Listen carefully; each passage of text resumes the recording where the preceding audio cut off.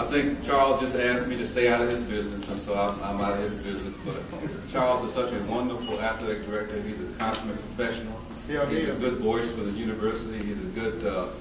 He's also a good spokesman because he even has jokes. And so I didn't know. But when he came to me and told me about this, actually the last two hires, when football coach Asbury, and he was very excited about Coach Asbury. And then I think it was yesterday or the day before yesterday, he came to my office.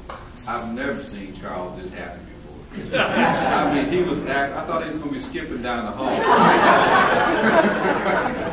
Well, of course, I think the other time, though, well, he was skipping down the hall, and Cynthia came too. And I was saying, something's going on in this program, and I think that the issue, the essence of it is this. Charles is making the right decisions. Yes, Charles is running the program the way it should be. And I think we should all give Charles a tell.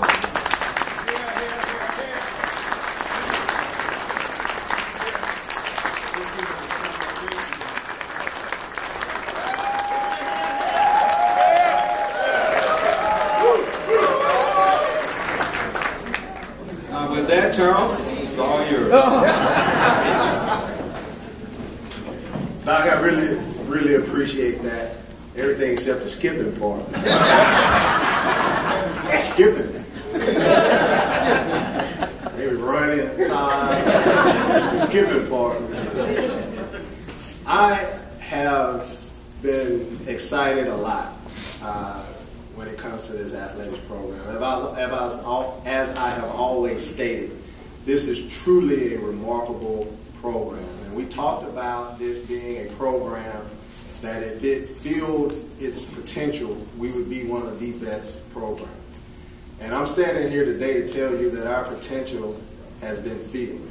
Where we are now is this program is getting ready to elevate itself to its rightful place, and that is the top. We spent the last 4 years of building the foundation to make sure that when we bring in quality coaches such as Coach Davis, he's coming into a solid program with solid compliance programs, with solid academic programs, and with a budget that's going to be sufficient in order for him to be successful. The question that I got more from any other than any other question was, how did you land Mike Davis? And the fact of the matter is, at the end of the day, I really feel in my heart Mike Davis wanted to be at Texas Southern University. And he wanted to be at Texas Southern University because he felt that all of the things that I described before has been fulfilled. When you look at a basketball coach that's going to be able to take over our program, we wanted to get someone that was a winner. We wanted to get someone that had been in the five before.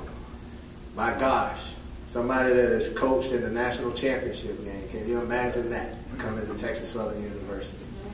A coach of the year on numerous occasions.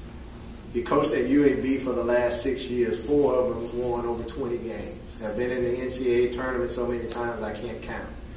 1 loss record on the upward end of 60%. Over 200 Division I wins.